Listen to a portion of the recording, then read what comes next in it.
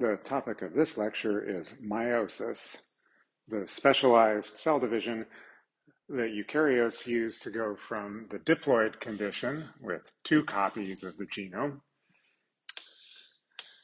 to the haploid condition to make gametes or spores, gametes in the case of our life cycles. Meiosis, like mitosis, begins with DNA replication.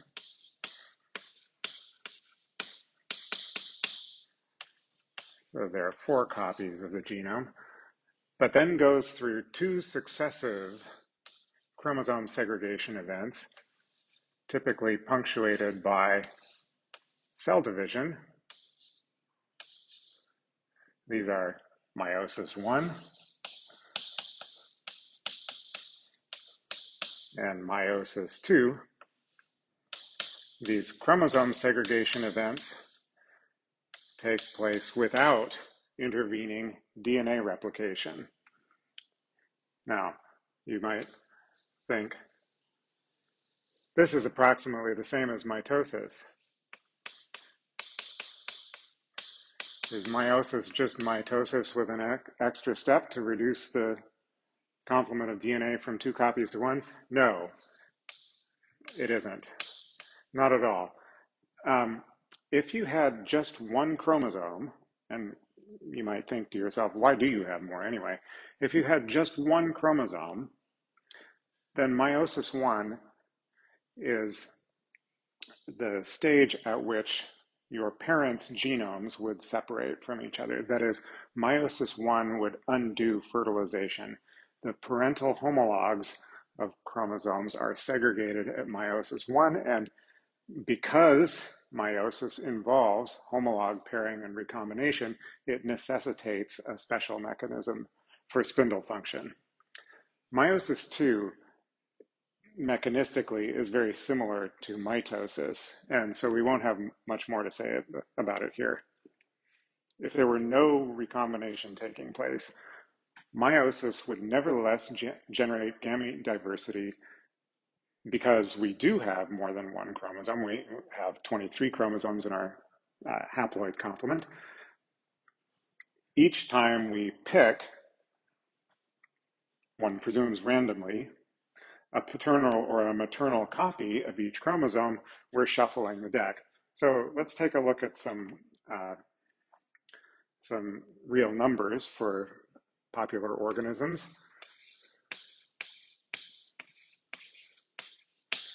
Fruit flies have 4 chromosomes in the haploid complement. The haploid genome consists of 4 chromosomes. So there are 2 to the 4th ways to shuffle those to get different combinations, 16 possible outcomes without considering recombination at all. Picked randomly from the middle of a list on Wikipedia, tomatoes, 12. 2 to the 12th is about 4,000. So shuffling alone creates quite a bit of gamete diversity. We've got 23, let's see here, 8 times 10 to the 6th, so almost 10 million just from shuffling. Great white sharks.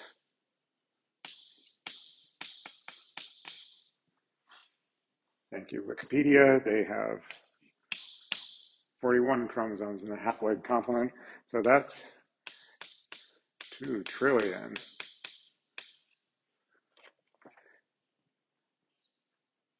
But why stop there? The humble horsetail has over 100 chromosomes.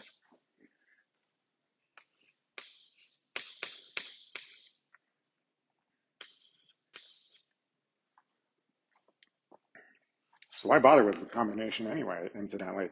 Why not just make lots of tiny chromosomes? That would be a great question to bring to question time. Okay, but meiosis does involve recombination Following DNA replication during meiotic prophase, as chromosomes condense, the homologs find each other and undergo crossing over. I'm going to draw out a morphological depiction of the stages of meiotic prophase for a pair of chromosomes that come in paternal and maternal copies. Now, following DNA replication, these are sisters, two duplicates of the same chromosome, right? So these are sister chromatids. Whereas this versus this, these are homologs. That is, your mother's and your father's chromosome 17 or whatever, they may have different sequences in various places, perhaps even some big inversions or something like that, but they're basically the same book. That's what we mean by homologs. All right, now bear with me while I draw out over time during meiotic prophase the morphological transformations of these chromosomes, and then we'll talk about what those changes entail.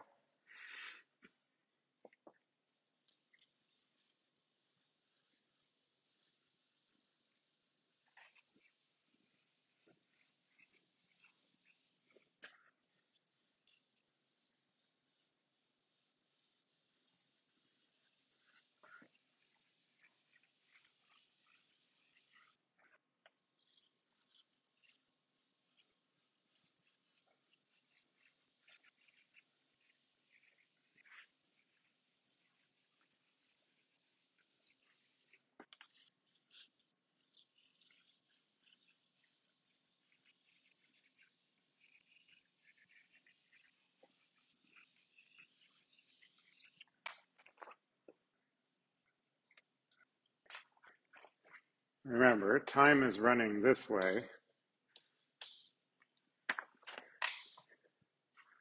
I'm going to mention at the beginning one of the last things in time that I'm going to draw. Ultimately, the chromosomes, the sister chromatids, are held together by rings of a protein called cohesin. The cohesin links between chromatids begin to be established early in meiotic prophase. I'm only going to draw them at the bottom just to for clarity's sake. Now, that process of linking the chromatids and condensing them into big loops characterizes leptotene. That just means thin threads. During leptotene, the condensing chromosomes also begin to be associated with some sort of protein complex that holds these big loops of chromatin, and that protein complex ultimately becomes a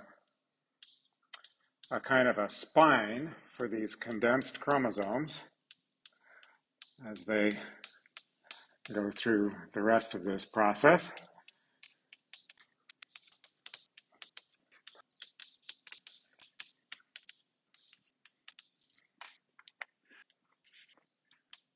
I have to give myself a little more room here to match the drawing for zygotene. Sounds like a zygote, but this means paired threads. During zygotene, the homologs start to become closer and closer together. What's going on here is that during leptotene, as the chromosomes are condensing, double strand breaks are introduced into every chromosome. Meiosis begins with chopping up the genome into little pieces, astonishingly enough. And we're talking hundreds per chromosome.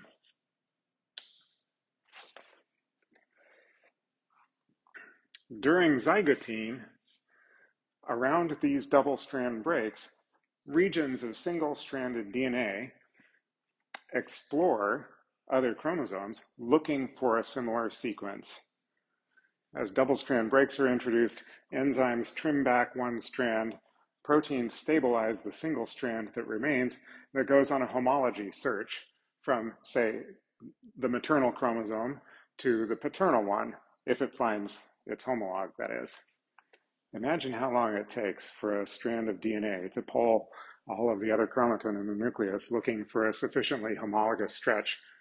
Let's hope it doesn't go wrong. So, strand invasion during zygotene initiates homologue pairing.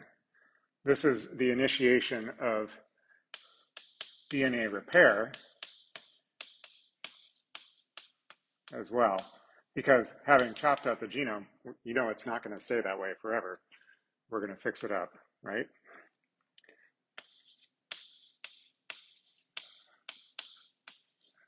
Having found their homologues, the chromosome synapse. Now, this characterizes pachytene. Pachy, as in pachyderms. Elephants have thick skin, pachyderm. These are thick threads.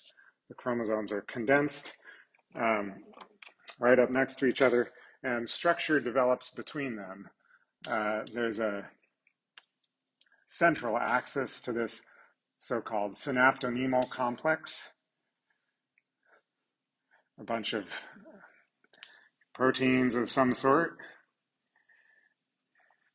zippering these things together, and really there's even a ladder that develops looking like the teeth of a zipper very much indeed.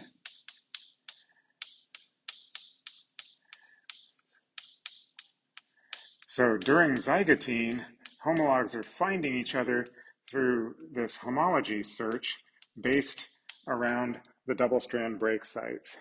During pachytene, this process of synapsis initiates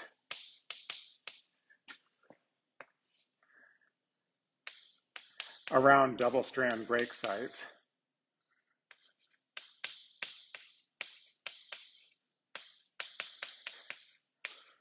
And whatever's happening in this structure, the goal here is for DNA repair to recreate whole chromosomes.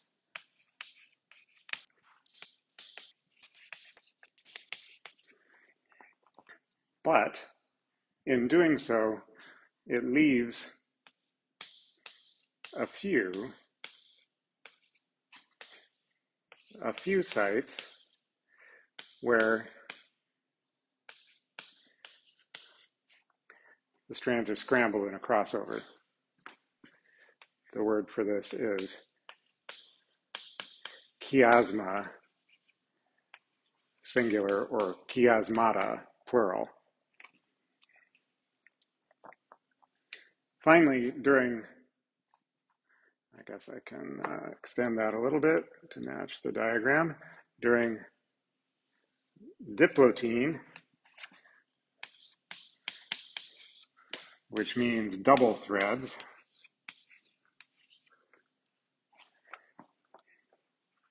synapsis loosens and leaves the homologues entangled by the chiasmata.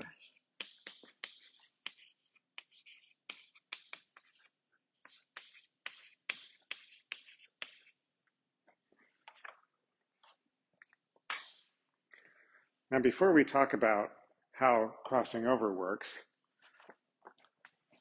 let's zoom out a bit for a schematic view of what happens during meiotic recombination. We'll start out with our meiotic chromosomes. I'm going to draw them in this very stylized way. Here's our P1 and P2 chromatids.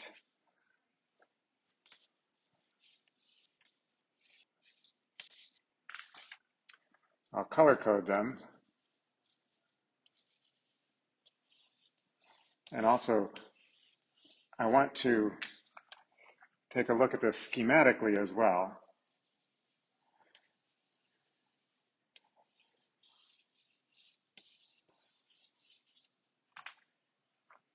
The schematic representation is going to be like this. Let's say the paternal chromosome has some sort of allele on it. These are duplicates, remember, so they're going to be except for DNA replication errors, as close to the same as they can be.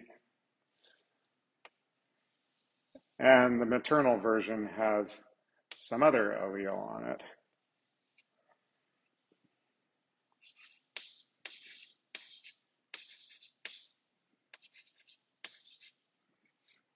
The result of crossover during prophase of meiosis is to produce from these two a so-called bivalent. It should be bivalent, but geneticists always say bivalent.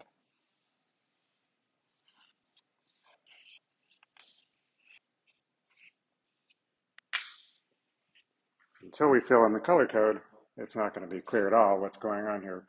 But essentially, we have one of the paternal chromatids, and one of the maternal ones intact. Then crossover means this.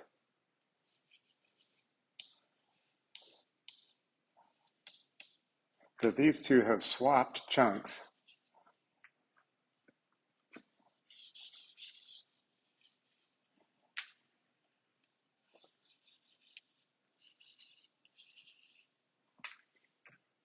In the schematic representation, that's going to look like this. One paternal chromatid intact.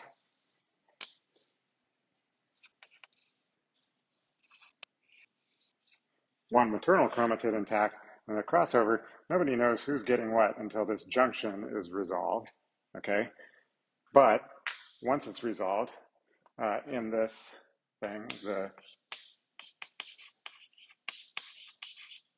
bivalent, what I want to point out here is that it is held together by these interfaces here. These interfaces between sister chromatids. This was the sister of this here, and likewise this piece here was the sister of this here, produced during DNA replication. The crossover has left this chunk attached to its homologue, and cohesin rings link these sister chromatids still. At meiosis 1, when metaphase becomes anaphase, it's the dissolution of those cohesin links between sister chromatids that allows this half of the bivalent to go that way and this half to go that way.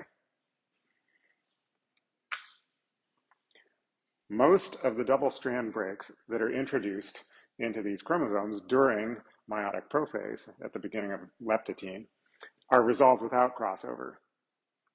Okay? A few of them have to remain, one or two have to remain, to produce this configuration in which the homologues are linked on the meiosis 1 spindle. Crossovers interfere with each other, and that appears to be one of the functions of the synaptonemal complex, so that you don't get several crossovers in the nearby vicinity. So double strand break repair goes like this. First step, starting with, now This is not a chromosome, this is just a stretch of DNA within a chromosome. And these represent not duplicated sisters or anything like that. These are the two strands of the double helix, okay? So obviously the first step in making a double-stranded break is to cut it somewhere.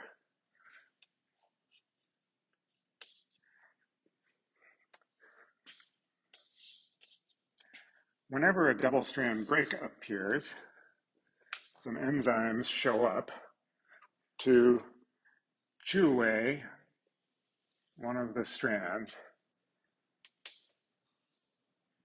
That's the first step in DNA repair.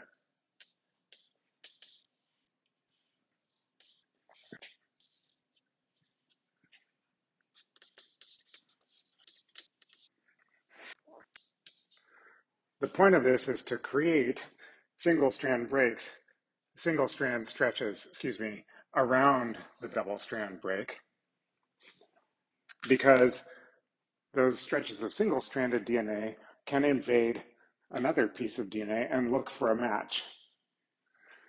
There's all sorts of interesting biochemistry about, the proteins that stabilize single-stranded DNA and mediate the homology search. We're not going to cover that.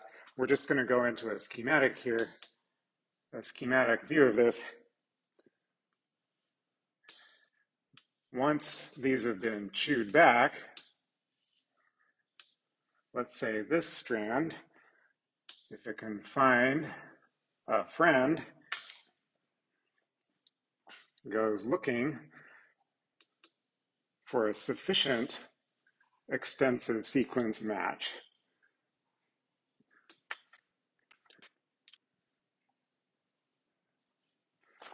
I'm going to add a little wrinkle in here, which is to say that this green chromosome is a good match except for one little spot where there's a mutation.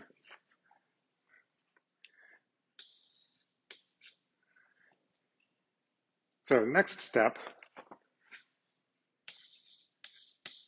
this isn't really a next step, it's more of a 3B. Let's just say that invading strand can use the green one as a template for DNA replication.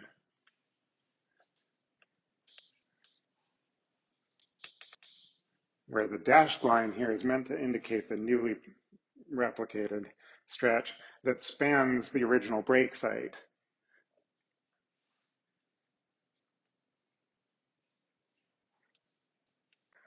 Of course, whatever differences exist between these copies, no matter how similar they are overall, whatever differences exist between them in this region will therefore be copied into the new version that's being made to span the breakpoint. Now, it's possible that this could just result in, and often does, just result in simple repair. That is, if we just consider the blue ones at the moment, once we've got a stretch that covers that original breakpoint, it could be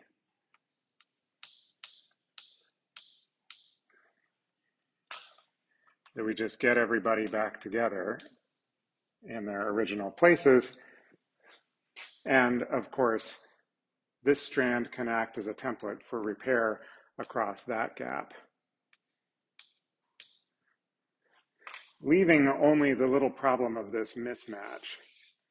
Well, we have extensive enzymology to fix mismatches introduced in the DNA, for example, if you stay out in the sun too long or something like that. So mismatch repair, we'll have to choose which version to correct it to, resulting in either gene conversion if this change gets copied into the other strand during mismatch repair, or a total non-event. Okay, so this is the simple repair outcome.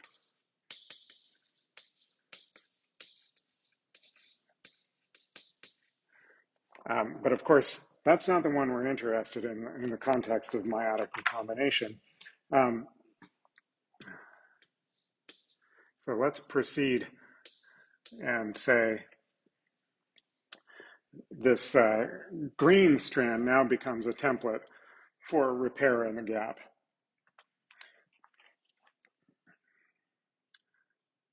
Next step is going to look like this.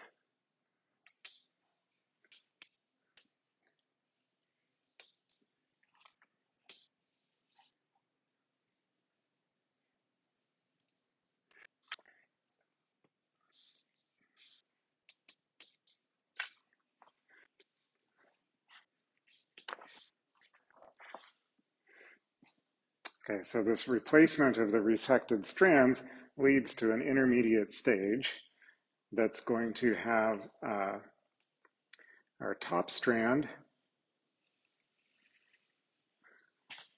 with the gap filled in by copying the homolog.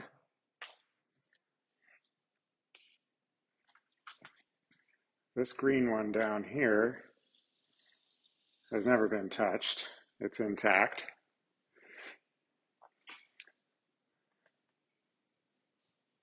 The other green one hasn't been touched, but it's currently paired with the homolog and vice versa.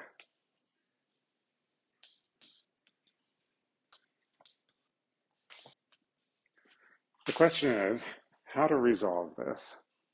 Okay, obviously some enzymes are going to be involved. They're going to come in and cut some strands of DNA, and let's see, you could just snip this blue one and green one and paste them together here, and that'd be fine. Of course, you'd have to stick them together down here as well. And you could do the same thing over here, right? So this kind of double junction could be resolved with little fuss and bother, like so.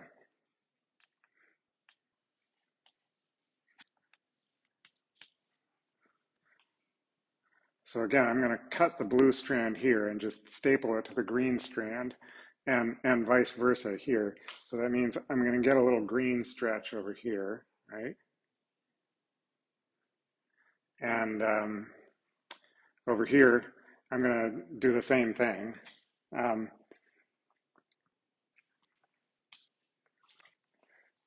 Again, this green strand down here hasn't been touched. Now, this outcome, this is a non-crossover. They haven't actually traded any segments. Yes, they've traded a strand in here over a stretch, maybe a few hundred or 1,000, 2,000 nucleotides or something like that. And any mismatches in there might lead to gene conversion events or something like that. But that's what happens if we resolve these two junctions the same way. But if it so happens that we resolve one of them one way, cutting like that, let's say, and resolve the other way, because we could equally well resolve it by cutting here and cutting here. And now I need to make a little interlude to point out that the machinery can't likely tell what it's doing. Now I'm going to draw just one of these junctions down here as a kind of a parenthetical comment before illustrating the crossover version. Let's say I have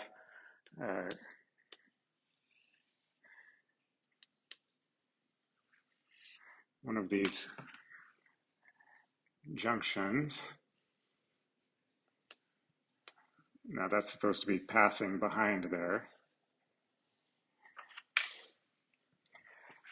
I hope you can see how if I just take any two ends and twist 180 degrees, or this way, whatever. So let's take this and twist 180 degrees. I'm going to end up with, by twisting this straight one, it's going to end up like that.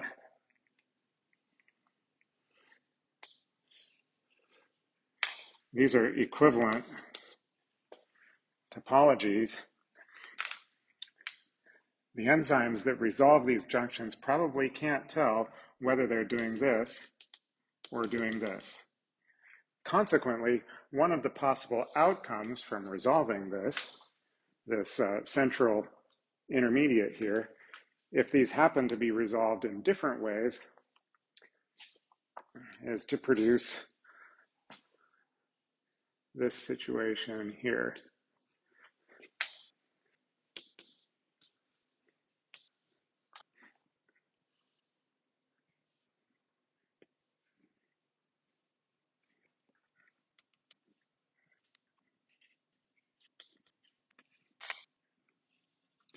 The key difference being that now we've got blue, blue, blue, blue, blue along the chromosome going this way, and then suddenly at this crossover point, it is all green stuff from here on. Vice versa, this one down below, it's green, green, green, green all the way to the crossover point, and then blue stuff. That is, these two have now traded chunks. And what's the point of it all? Is the crossover just a byproduct, a kind of an accidental consequence of DNA repair? We can't tell what's going on? Probably not as simple as that, for the following reason. The function of the mitotic apparatus equivalent during meiosis 1 in particular, depends on crossovers. I'm going to briefly swing back to the other side of the board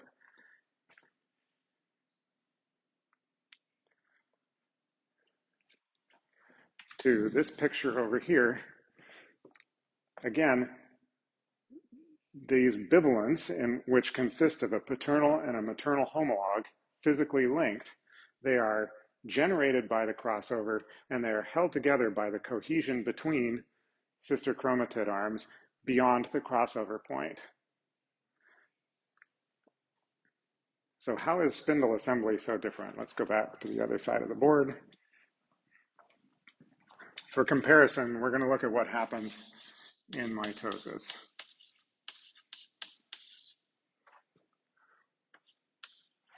With a schematic chromosome.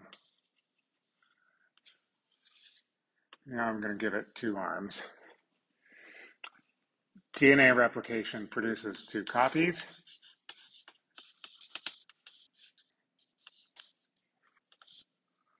These copies line up at the midplate of the mitotic apparatus as the kinetochores recruit microtubules.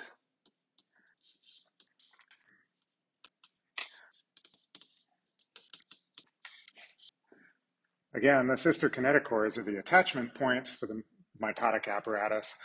They measure tension across that joint between them, and when anaphase transpires, one daughter cell gets 1 complete chromosome and the other gets the other complete chromosome. And same story for all the rest of the cell, right? So mitosis looks very simple from that point of view. Now let's look at meiosis.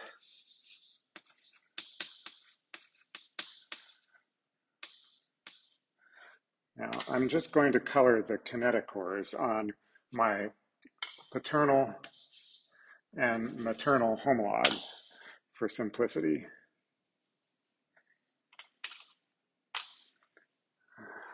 The maternal one is going to be orange. Oh, that's going to be bad because my spindle fibers are orange too. Oh well. Okay. Again, let's make some sort of allele on the paternal one.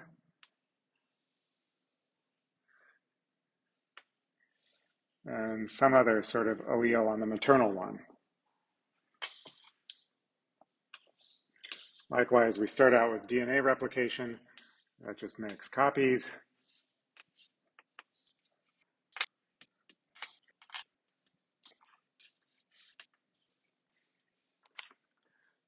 Right, I mean, you can already probably kind of see where this is going, right?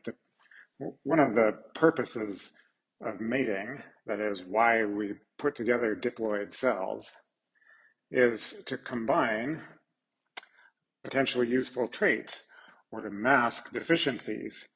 So let's say I lack some metabolic enzyme. Well, maybe my mate has a good copy of that and our offspring will do just fine, etc. Or they might be useful mutations. These alleles might be beneficial ones.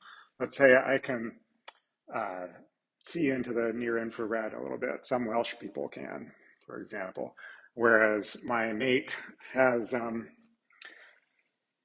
enhanced ability to synthesize vitamin D and uh, low levels of illumination or something like that, right? Perhaps our offspring will share those traits because we combined our our genomes, right? Now, crossing over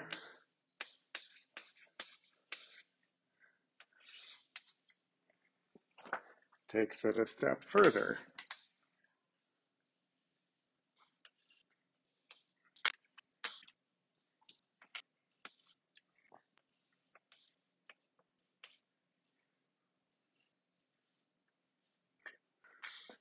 Again, let's put them on the segregating apparatus at meiosis 1. The kinetochore pair on one homolog attaches to one spindle pole, whereas the kinetochore pair on the paired homolog attaches to the other spindle, like the other spindle pole, like so.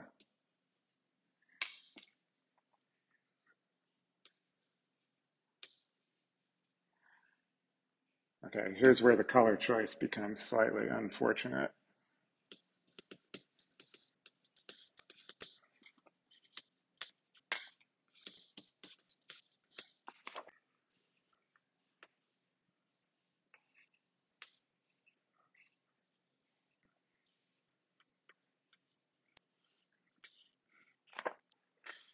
Once these line up at the midplane, whatever criteria they use to judge, again, tension across kinetochores, except this time the tension is transmitted via the entire chromosome.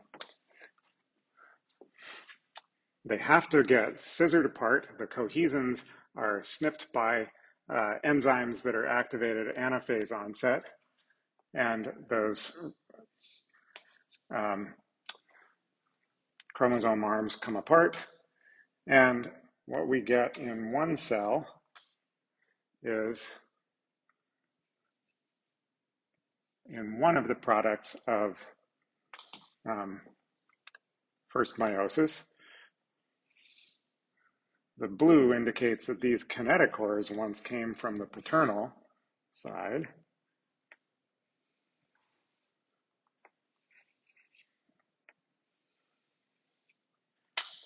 Of course, in the other cell derived from first meiosis, the kinetochores will have come from the maternal side. And let's say the outcome is something like this.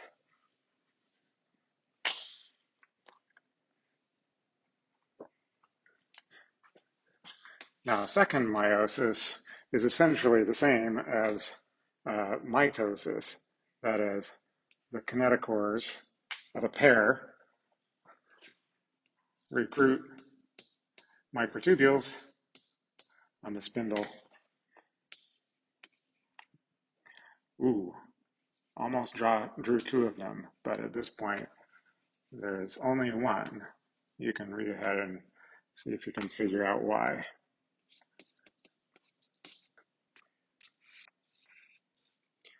And the same kind of thing is going to be happening in the other cell with the what was once the maternal homolog, right? Leading to the following set of meiotic products from the point of view of this single chromosome. One of the four gametes derived from this meiotic division gets something that looks essentially the same as the P chromosome started out. One of these gametes gets a chromosome that looks like that.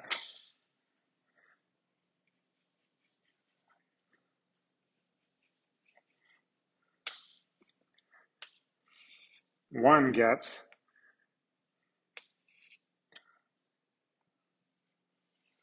something like this. And finally, one gets something that looks essentially the same as the maternal chromosome we started with. Now, this particular outcome illustrates some of the possibilities.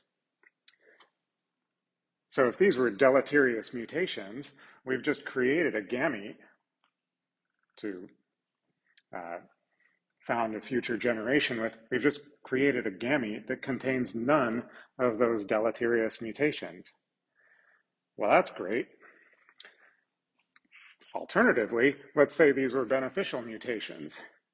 They're on different chromosomes and different arms of the chromosome and different lineages, but we've now created a chromosome to stick into a gamete in which these two beneficial traits travel together. And that is one of the purposes, as it were, of meiotic recombination. So if that all sounds optimistic, I want to leaven it with a little chapter opener I found in this book. This is The Gene, An Intimate History, published a few years ago. And I haven't read the whole book, but it starts off well. It starts with a little snippet of a poem by Philip Larkin. They fuck you up, your mom and dad. They may not mean to, but they do. They fill you with the faults they had and add some extra just for you.